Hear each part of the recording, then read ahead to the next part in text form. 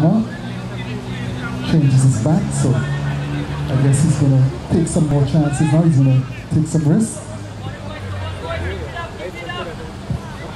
So Christopher Bardwell gets back out in the field. And Marvin Darlington will continue. His first over went for 7. So very impressive showing here from the Empire State Titans. They needed a couple of big wins to catch up with the others on the points table. And essentially mark what will happen here. A win for this game, a win for the Empire State Titans will probably put them tie or just under, well, they'll be just under the New Jersey Stallions. And in fact, Matthew, who has been studying the points table, will tell me more, man. Come on. Yeah, I think if the Titans win this, they could jump title down. Double that!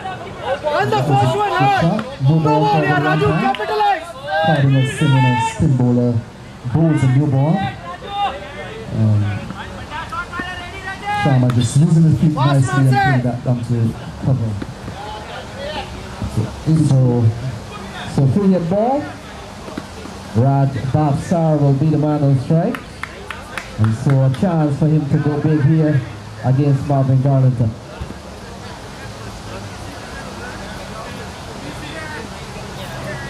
Darlington. And Raj swings it high, fantastic shot. Fantastic shot.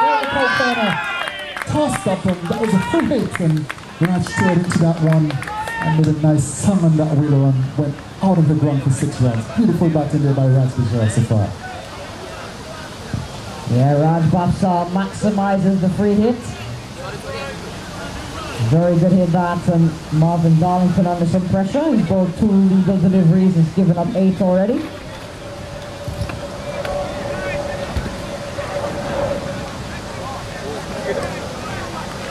So, Manhattan Yorkers made 122 runs from 52 deliveries. Somebody would need to be a blinding innings, a career best, not maybe a century. But these 2 batsmen both would need to take charge and get the strike rate and the run rate up. So,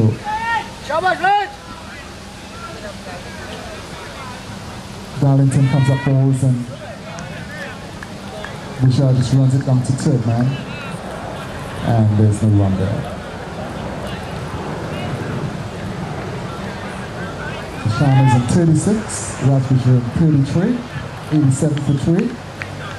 The crowd run rate is 14.35.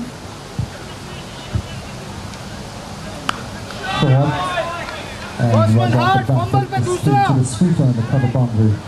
Yes, Mark, and you look at the partnership, it's gone up to 64. And speaking of partnership, Mark, we saw in the early morning game, the Empire State Titans had 2 partnerships over 100.